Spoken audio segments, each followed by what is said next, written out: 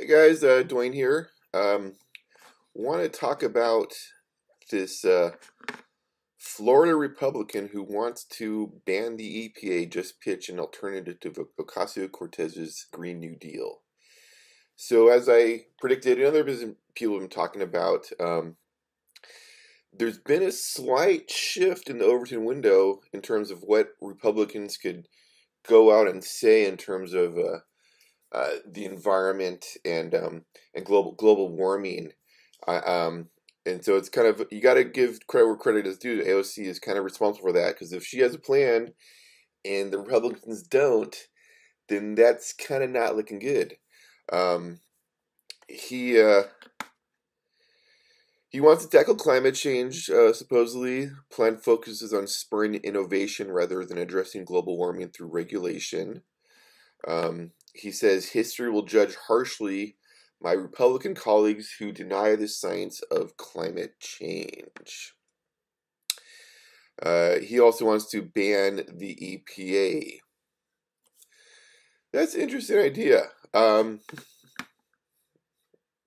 get to that later. I have some thoughts on that too. Um, he wants to trim your regulation, supporting clean energy innovation, addressing Chinese intellectual property theft. Something that Trump and Bannon have been harping on for a long time. Um, and it's real. It's an issue. We should talk about it. And his emphasis here is on carbon capture technology and all these green technologies being given to the Chinese. So, on the other hand, I mean, shouldn't if this is a global issue, at the end of the day, once we develop the technology, we got to give it to China. I mean, they'll either buy it from us or they'll innovate them. We can't move unilaterally on climate change. So there's that issue, which I have to really go through.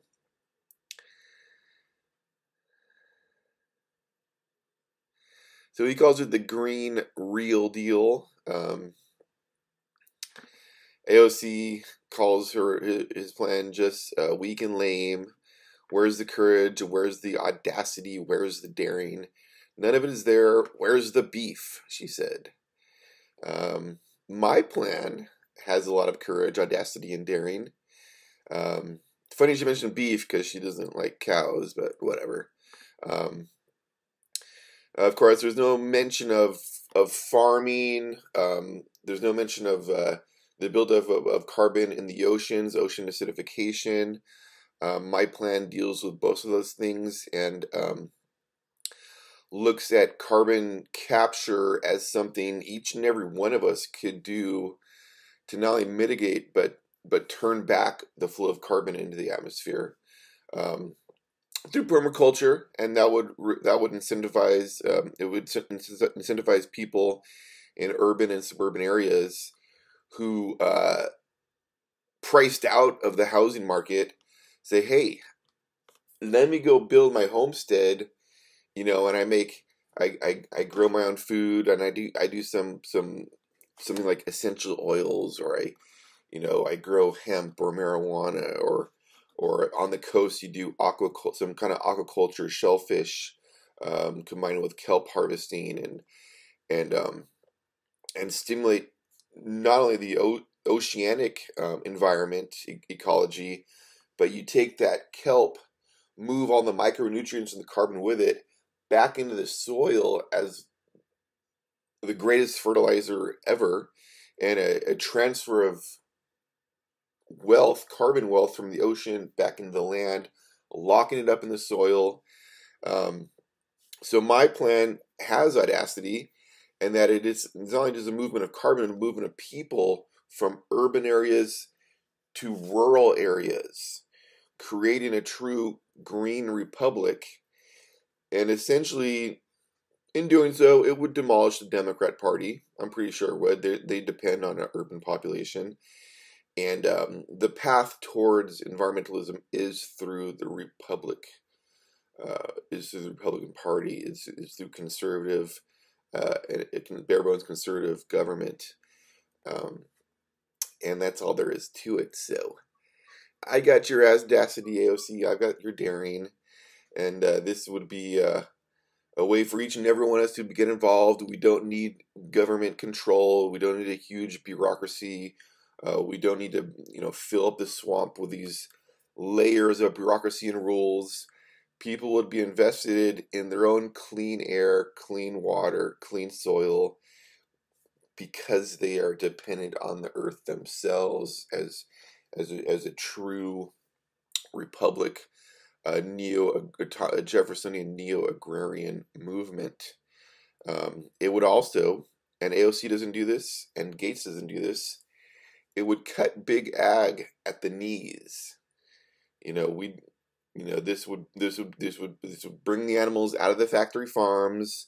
This would destroy the Monsantos, the big ag companies, because they're going to be in competition with this booming rural agrarian population, and local governments can still penalize the Monsantos of the world for their insecticides, for their bad water, and the population will support on the local level. This isn't the overarching government, but the local level is going to say, hey, we're dependent on clean soil, on clean air, on clean water for our agrarian society.